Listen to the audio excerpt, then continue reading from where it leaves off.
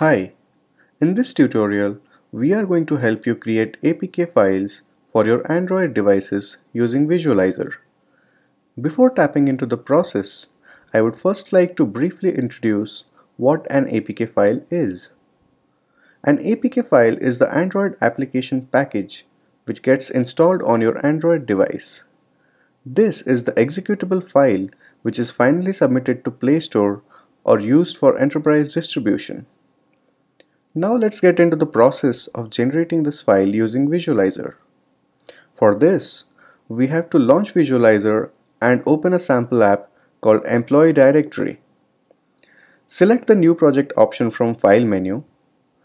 In the New Project dialog box presented, select Use Sample App and click on Choose. From the sample app list, select Employee Directory and click on Choose.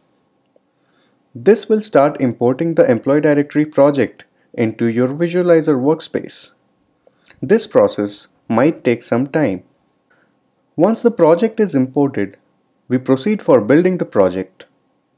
We select the Build option from Product menu, select Android Native as the channel, and click on Build. This process starts building the application. This again might take some time as it is preparing the binary file which is to be installed on your Android device.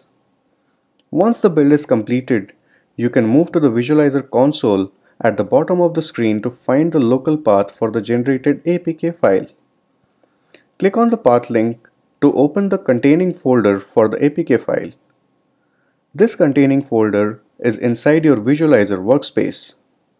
You can locate the APK file and install it on your Android device. For additional information on APK creation, please refer Kony documentation link in the description section. We hope you found this video useful.